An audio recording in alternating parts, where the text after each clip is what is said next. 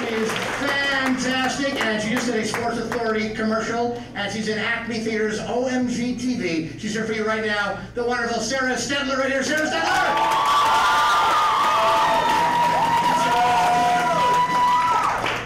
Hey y'all, my name's Sarah, and I'm from Texas, where there's a lot of big blondes with fake smiles.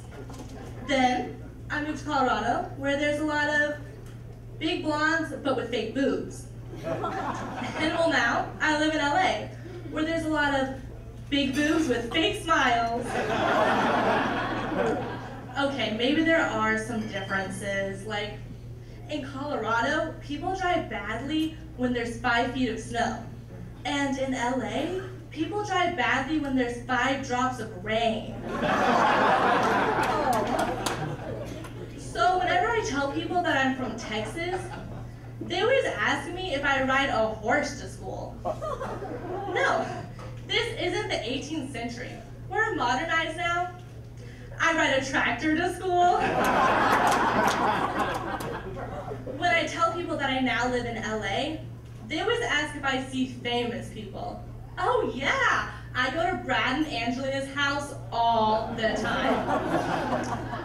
They even let me babysit their kids. They pay me $1 per child. Pretty soon I'll be a millionaire.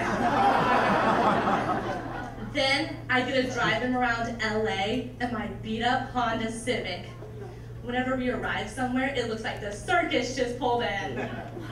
Okay, that was a lie, but that's the great thing about stand-up, is you can lie as long as there's a laugh at the end. I learned all my lies from my parents. For example, I'll be watching TV and my dad will kick me off to watch football. And my mom will say, "Oh honey, he's just exhausted from work." Yeah, Mom. Dad really exhausted those 6 cans of beer. Or when Dad notices Mom's new dent on the back of her car, she just goes, "Oh, someone ran into me in the grocery store parking lot." "Oh yeah, Dad, that metal pole came out of nowhere." So you guys want to know something really, really embarrassing? I'm turning into my mother. I mean, it's not enough that we look identical, but now I'm doing everything she does. I used to get so annoyed when she would talk to people in other cars as if they could actually hear her. And now I find myself going, "Oh, excuse me. Oh, thank you. Uh-oh, was that a metal pole? Don't worry, I won't tell Dad."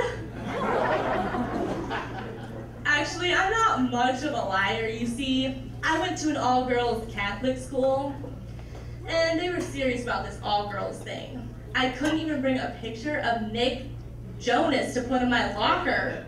But for some reason, they let me put one of Clay Aiken.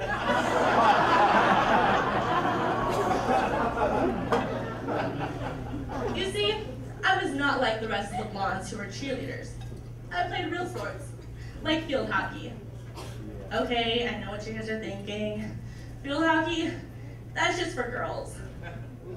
I'll have you know that field hockey can get pretty intense.